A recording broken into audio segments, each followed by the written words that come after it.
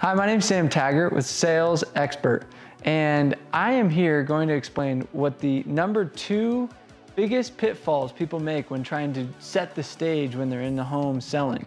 So we master in-home selling, direct sales, face-to-face selling, and we have tons of free content if you just click the links in the description.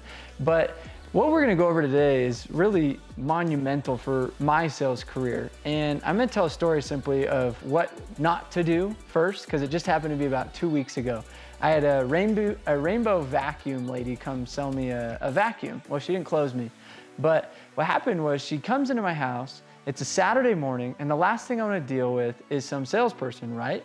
Well, I love it because I love sales. But anyway, normal person's the last thing they wanna deal with. So she goes on to talk. My wife's upstairs nursing, and she thinks that maybe if I just hang out for an hour, the wife will finish nursing, and maybe I'll then do my sales presentation. I knew I had about a 45-minute time limit. So she goes on to talk for about 45 minutes about nothing, where I just want to see how she did. I'm going to critique her. I'm going to give her some feedback at the end. So the biggest pitfall that we make is we build too much rapport, and we enter into what we call the friend zone. Meaning we're creating too much rapport, and they're now losing trust in us to be a professional closer, a professional salesperson, and they actually check out. So now I'm checked out with this rainbow vacuum lady, and you know, the whole idea was to get this free little humidifier she was gonna give me. So I was like, okay, give me the presentation, I want the free humidifier. But she never set the frame to say, my goal in this presentation is to go over some information about this new, bigger vacuum, and at the end, decide whether that's a good vacuum for you to have or not. She never set the frame. Like, I was like, where are you going with this? Why am I sitting here for a 45-minute presentation when I just want my freaking free gift? Because that was the frame I had. That was like the perception that I went into this demo with. And so at the end, I was kind of like thrown for a loop when she asked for a $3,000 vacuum. And I'm like, nah, I don't want to buy a $3,000 vacuum. I just want my free humidifier, because that's what you came for, wasn't it? And so I had no intention to buy because she never set the intention to close me.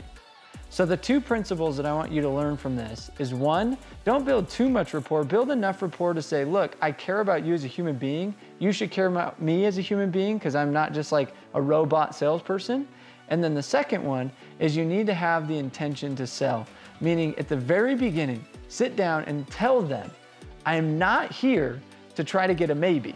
So I simply say a line like this. Look, I want you to play devil's advocate. I want you to come up with all the reasons not to do this by the end. And if you can think of one good reason at the end, don't do it. But if you can't think of any good reason, you have to do it. Does that sound like a fair game? Does that sound like a fair deal? And they're like, well, yeah. So my job is to just smash every concern they're probably gonna have and help them see why they're gonna do this. And then by the end, I'm like, well, would there be any reason in the world you wouldn't do this today? And they would say either yes or no. And at that point, I don't want a maybe, I don't want to think about it, I don't want a card, because I've already set the intention at the beginning. I'm going to ask for your business. And so we're either doing this or we're not doing this. That's why I'm here. So that is how you set the stage at the beginning of a sale. And I promise you, if you do that effectively, you will have a much higher closing percentage.